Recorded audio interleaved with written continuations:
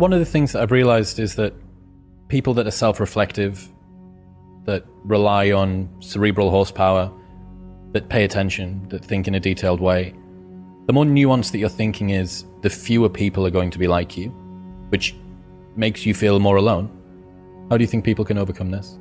Well, I would say that hasn't been my experience exactly.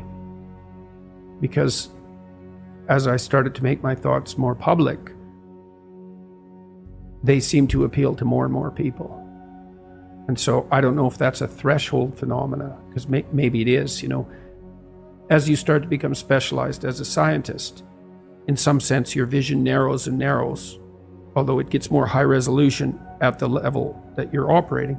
But you kind of pass through a needle, let's say, out the other side where the thing you're studying starts to become everything again.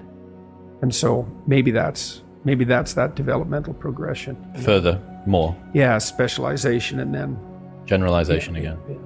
Yeah, I think that you might be right there. The deeper into the breach thing, the show that I went to go and see you do in Manchester in 2017 or 18, someone asked a question about the depth of my consciousness causes me to suffer, and you said you take more of the thing that poisons you until you turn it into a tonic that girdles the world around you.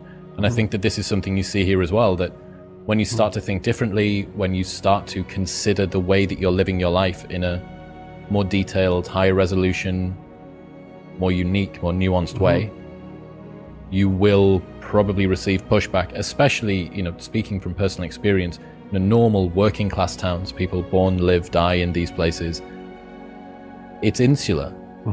There isn't a huge culture of, especially in the UK, tall poppy syndrome is a huge problem. The biggest difference that I've noticed actually between American people and English people is that American children are told that they can be anything that they want to be. They're told that they have blue sky vision, they can achieve whatever they want. And that gives them a lot of confidence. When us Brits, stuffy, stiff upper lip Brits see Americans on TV, it sounds like everyone's had media training. Because everybody's just so enthused about whatever it is, even if it's a 18-car pileup. And then the equivalent in the UK is that deviating from the norm is very, very, very quickly mocked.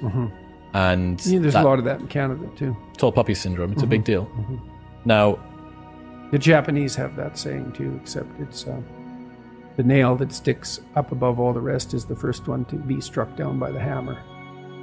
And there's some truth in that too. There's some truth in that, but some and all are very different words.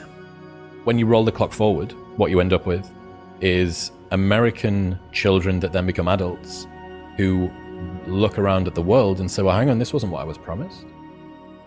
I was told that I could be anything that I wanted to be. I was told that I could have anything that I wanted to have. There's a difference between you can earn everything that is earnable and you deserve everything there is.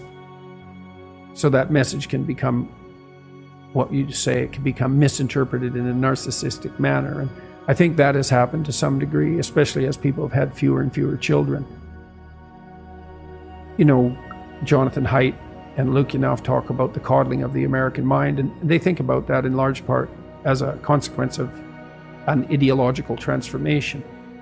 And some of that's true, but it's also useful to look at more fundamental phenomena. People have children when they're a lot older. They have way fewer children.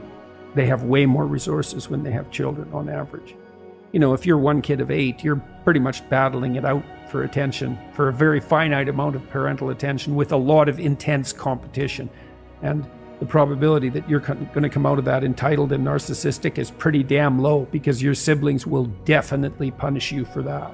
But if you're the only child, especially of older parents who are also more conservative because of their age, and also less willing to take chances with you because there's only one of you, and then you have a lot of resources at your disposal, well, that's a whole different developmental milieu. And we have no idea what the consequences of that are, but the idea that children in that circumstance are more likely to be overprotected and dependent and structured, it's like, well, yeah, undoubtedly. And that would even be an overabundance of parental virtue in some sense, right? Well, we just did nothing but pay attention to our child. Okay, but too much. What did you expect? It's so strange because I'm an only child, right? And all of the, well, maybe my friends might say differently, but a lot of the commonly held presumptions around only children, and I have a couple of friends who are as well, and I don't know whether it's where we're from, that the northeast of the UK is very spit and sawdust, it's salt of the earth people, it's, grab your bootstraps and your boots and start pulling. And I just haven't seen that. What is it through your clinical practice? Would there this might not be a primarily working class phenomena, the coddled mind phenomena. That could easily be a middle class and upper phenomena. Is there something, was there a common trend, or from your reading have you found that only children tend to be one way or another? No. So you just get huge variance in them as well?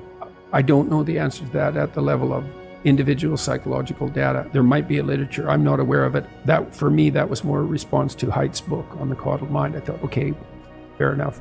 Coddling of the American mind. What's driving this? It's not just ideas, it's a huge demographic switch. It's a huge transformation in the way we raise children. We're 10 years older when we have our children now. That's a lot older. When you're 18 and you have a kid, you're still a kid. And there's some wildness that's perhaps not so good about that, but there's also perhaps a higher proclivity to go off and live your own life. And then, how much should your children be left on their own? The answer is as much as they can tolerate. And how much is that? You find out with each child. But it's certainly possible to not deprive your child enough.